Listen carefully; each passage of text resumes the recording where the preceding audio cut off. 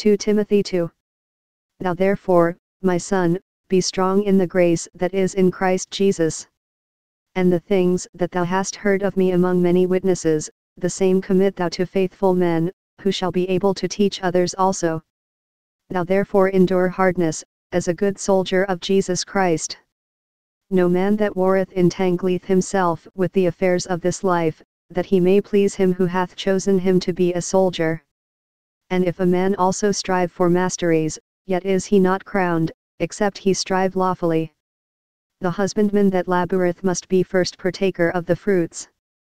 Consider what I say, and the Lord give thee understanding in all things. Remember that Jesus Christ of the seed of David was raised from the dead according to my gospel. Wherein I suffer trouble, as an evildoer, even unto bonds, but the word of God is not bound.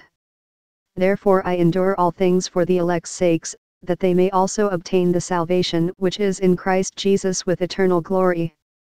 It is a faithful saying, for if we be dead with him, we shall also live with him. If we suffer, we shall also reign with him. If we deny him, he also will deny us. If we believe not, yet he abideth faithful, he cannot deny himself. Of these things put them in remembrance, charging them before the Lord that they strive not about words to no profit, but to the subverting of the hearers. Study to shew thyself approved unto God, a workman that needeth not to be ashamed, rightly dividing the word of truth. But shun profane and vain babblings, for they will increase unto more ungodliness. And their word will eat as doth a canker, of whom is Hymenaeus and Philetus.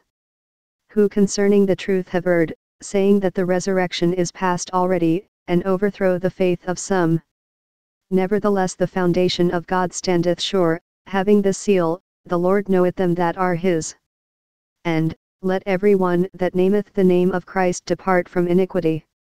But in a great house there are not only vessels of gold and of silver, but also of wood and of earth, and some to honor, and some to dishonor.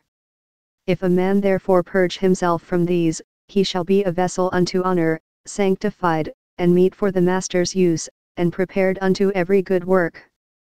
Flee also youthful lusts, but follow righteousness, faith, charity, peace, with them that call on the Lord out of a pure heart. But foolish and unlearned questions avoid, knowing that they do gender strifes. And the servant of the Lord must not strive, but be gentle unto all men, apt to teach, patient.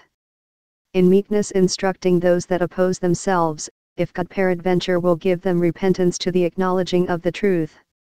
And that they may recover themselves out of the snare of the devil, who are taken captive by him at his will.